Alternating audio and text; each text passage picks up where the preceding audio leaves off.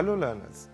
In the last session, we tried to understand how wetlands form an important part of the larger web of life existing on Earth. In this session, we will try to understand what are the threats which the wetlands are subjected to and how they can be saved from such threats through effective management and governance. Wetlands have been considered to be wastelands that have been drained and leveled and filled to make room for farms, cities and industries. Even today, some wetlands continue to be points of garbage disposal. While ecologically, wetlands can help support water purification, we need to be careful about the wastes that flow into it. The laws in our country also support management of wetlands and prohibit their pollution. Let us now try to understand the threats that wetlands are subjected to. The various kinds of threats that wetlands face include: the first type of threat is structural modification. Unsustainable extraction like converting a wetland to a non-wetland use. The second one is physical regime changes like changes in water inflow.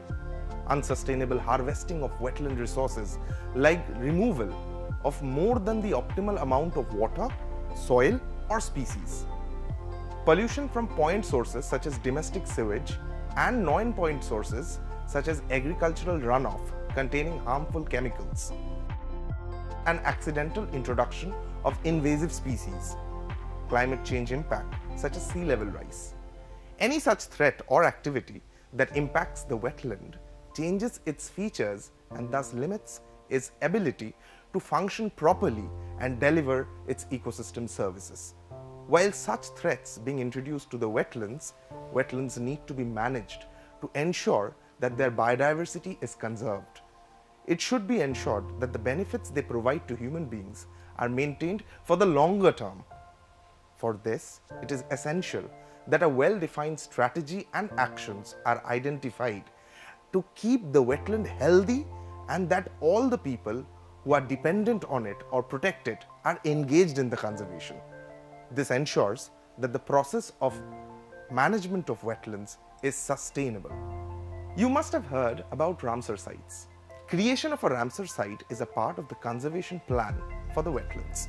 On February 2nd, 1971, in the Iranian city of Ramsar, the representatives of 18 countries put their signatures to the text of a remarkable treaty, popularly known as the Ramsar Convention.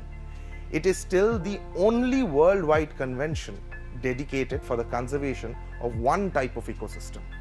Countries which join the convention commit to protect their wetlands and designate internationally important wetlands as Ramsar sites. As on today, 172 countries with more than 2,500 Ramsar sites are a part of this convention.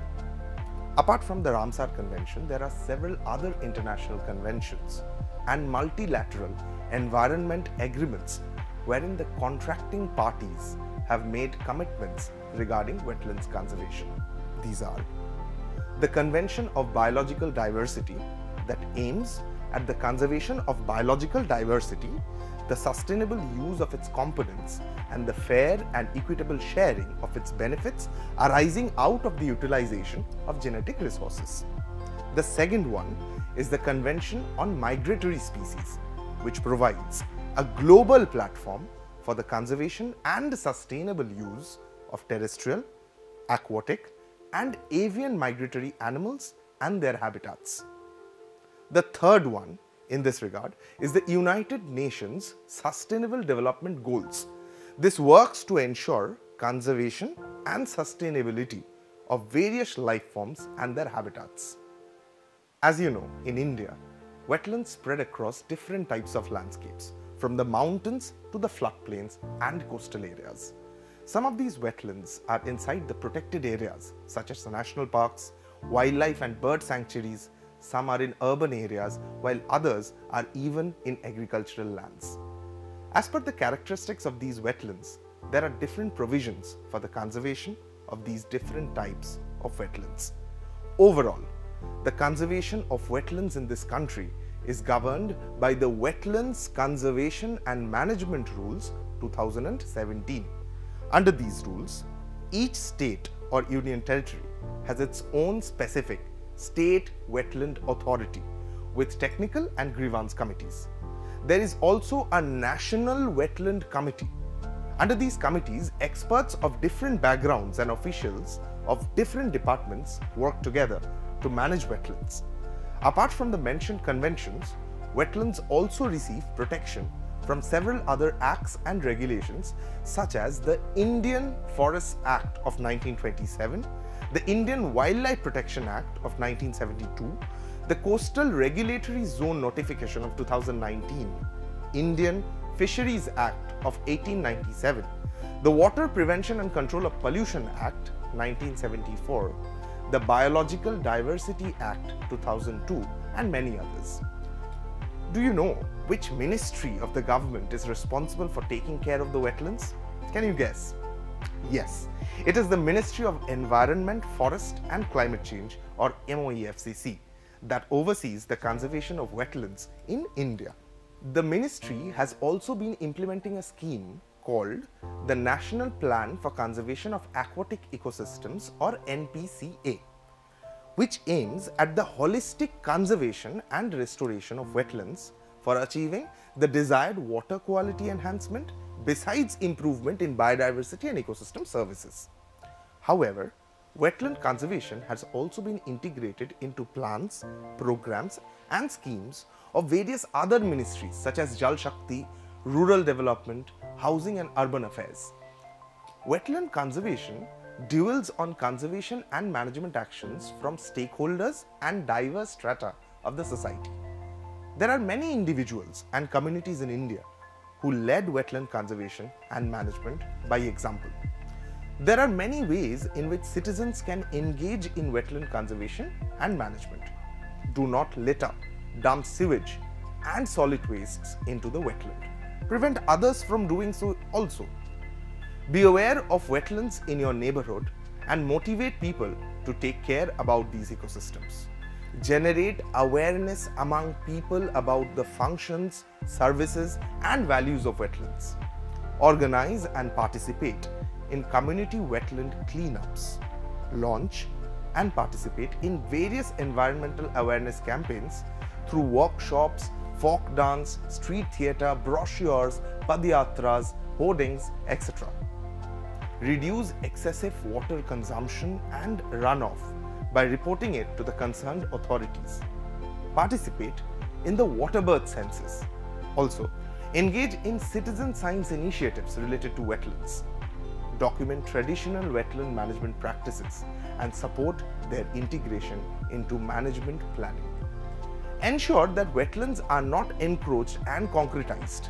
Engage with local authorities responsible for wetlands on management and monitoring aspects. Participate in discussions to retain and restore wetlands. Not only these, but the Ministry of Environment, Forest and Climate Change, under its Wetland Conservation Program, has stressed the need to engage the local communities and volunteers from different walks of life to participate in wetland conservation. Along with these, the concept of Wetland Mitra has also been introduced. Now, what is a Wetland Mitra? It is the friend of wetlands, which can include local youth, students, farmers, conservationists, bird watchers and the local communities. You too can become a Wetland Mitra by registering on the Wetlands of India portal.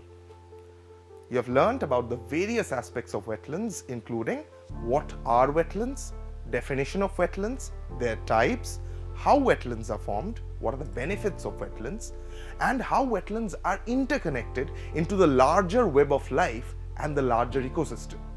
You also learned about the threats that wetlands face and the ways to conserve them and initiatives taken by the Government of India to protect and conserve wetlands. Follow-up exercises include: name the various ministries and associated schemes or programs being implemented for the conservation and management of wetlands. Be as comprehensive as possible. Identify the Ramsar site closest to you and list the criteria that it fulfills for Ramsar designation. We hope that you enjoyed and have become more aware towards the wetlands conservation. Thank you.